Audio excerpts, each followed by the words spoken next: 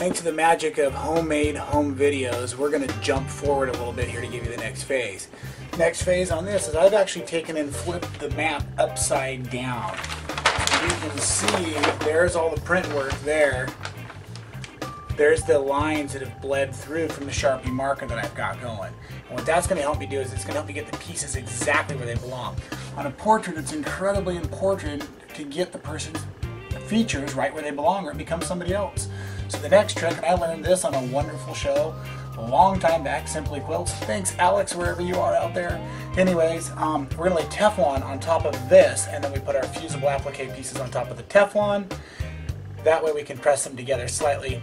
This face becomes like a fruit roll-up. We'll be able to peel it off and set it into her clothing in the background of the quilt later on. So follow along. Here we go. Here comes the Teflon.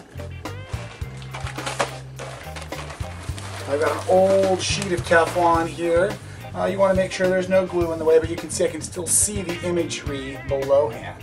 And then I'm going to take the pieces that belong where they go, and they're going to start to drop right into position like this. Now, I would normally have the paper peeled off the back, but I really don't have all the pieces cut out.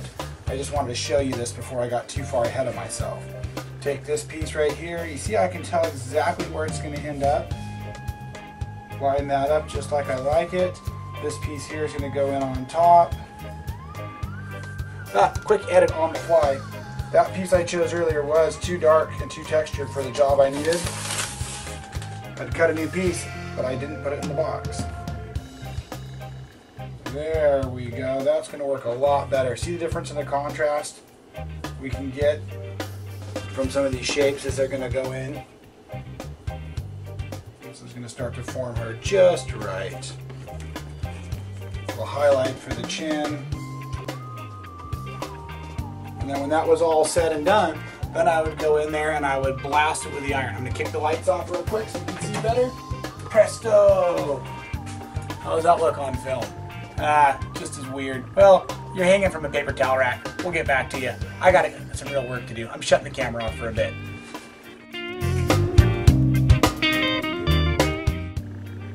Okay, time to join back in. Here I come to say hello. Hello. Hopefully I'm on the camera. Anyways, sorry about the voice. It's been a long week. We're about 4 or 5 days into the project at this point, and this is the son. I just finished him.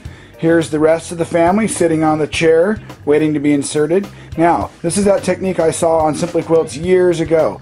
Applique sheet was on top of my tracing here, and then I pressed it down, and now I'm able to simply peel this up. But what I wanted to show you is just working nice and slowly. I'm going to put the tripod down for a second. Hold on, everyone. It's going to be a bumpy ride.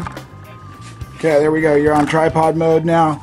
Now, what we're doing is we're just peeling this away. I pre-peeled a little bit. I cheated Magic of Television. And then we're going to go for the next move here. I'm going to put you on hold for a sec. And finale, little brother. Drop him in.